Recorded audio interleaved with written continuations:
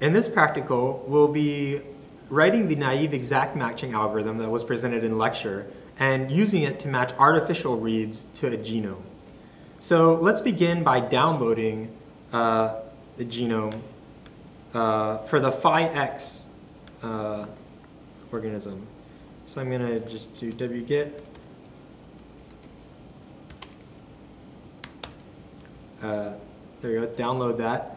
Now what I'm going to do is I'm going to use the read genome function, which we wrote in one of the previous practicals, to read this. So I don't have to re-implement that. I'm going to use that to just read the genome we just downloaded.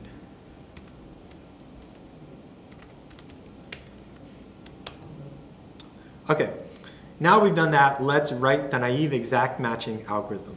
So I'm going to write a function naive, and this will take two arguments. One is p, which is the pattern we're searching for, and then t, which is the text to search. So p, for example, could be a sequence that we read sequence, and t would be a genome that we want to match it against. So I'm going to create a list occurrences, and this will keep track of all the indices where p matches against t. And what I want to do is I'm going to loop through every position where p could start. So for I in range, from 0 up to length of t minus length of p plus 1.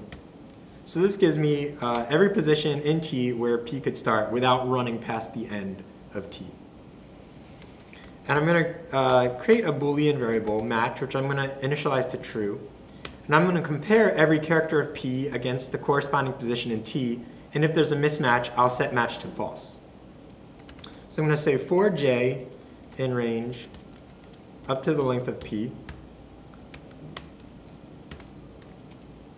if the character in t at I plus j is not equal to the character in p at j, then I'm going to set match equal to false. And there you're comparing the character at offset j within p, but to the character at offset I plus j within t to account for the fact that we're in the ith alignment. So we're offset both because of what alignment we're trying and because of which character we're comparing. Right. And so if I find a mismatch, I'm going to set match to be false. And then there's no sense comparing the rest of p since we've already found a mismatch, so I can break out of that loop. And now when I finish this, if our match variable is still equal to true, this means that p must match exactly against t in that position. So in this case, I'm going to append the index I to our list of occurrences. And then when this is done, when we've looped through every possible position, just return a list of occurrences. Yep. So that'll have the offset of every match of p within t. Right. So let's try this out. Let's just create a small text string of nucleotides.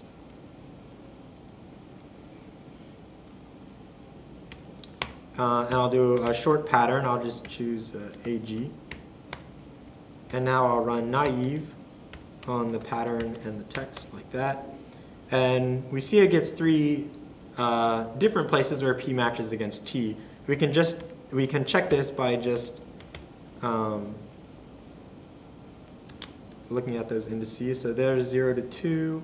We can look at 5 to 7, and we can look at 9 to 11. And yep, at that position, t contains the letters AG. So now that we have this implemented, now that we have naive exact matching, I'm going to generate some random reads from the genome.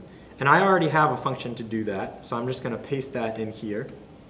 And what this function does is it generates artificial reads from a genome by just taking subsequences of a genome string taken from random positions in that string.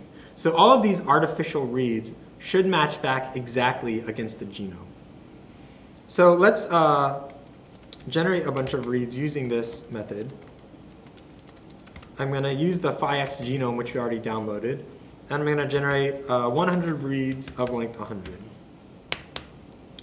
And once I do this, now I'm going to count how many of these reads match back exactly against the genome.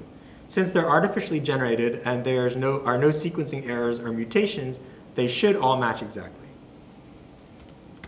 So I'm going to create a variable numMatched, which will just count the number of reads that matched. I'm going to initialize this to 0. And now for each read in our list,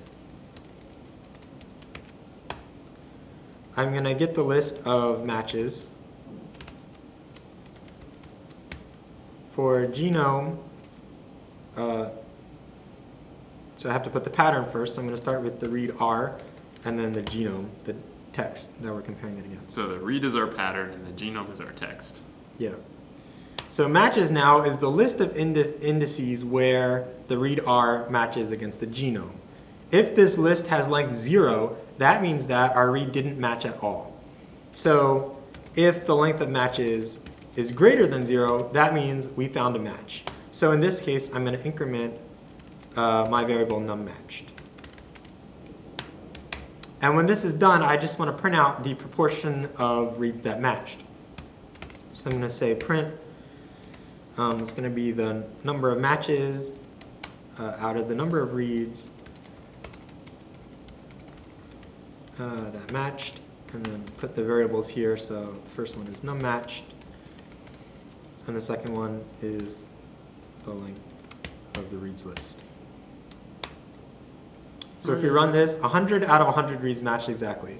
So that's cool. Our artificial reads all match the genome. Great.